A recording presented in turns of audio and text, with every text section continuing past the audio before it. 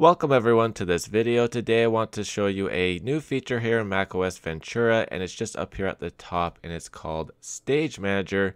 And if I click on this, what you'll see happen is all the applications and windows I have open will be put over here on the left hand side, which allows me to just click on it and easily switch between windows and applications. Now if I want to, I could come over here to my system settings, previously known as system preferences, and go down to desktop and dock. And I could set my dock to hide automatically, and it just kind of gives me this clean look. I can come down here and hover to get the dock back, and this is just an alternative look you could have if you're looking for something more simplistic. Once you are ready to stop using Stage Manager, just come up here to the toggles again in the top right, click on them, and then click on Stage Manager, and that will turn it off. That's everything for this video, but if you do have any comments or questions, please post them down below. If you like this video, please give it a thumbs up and please consider sharing it.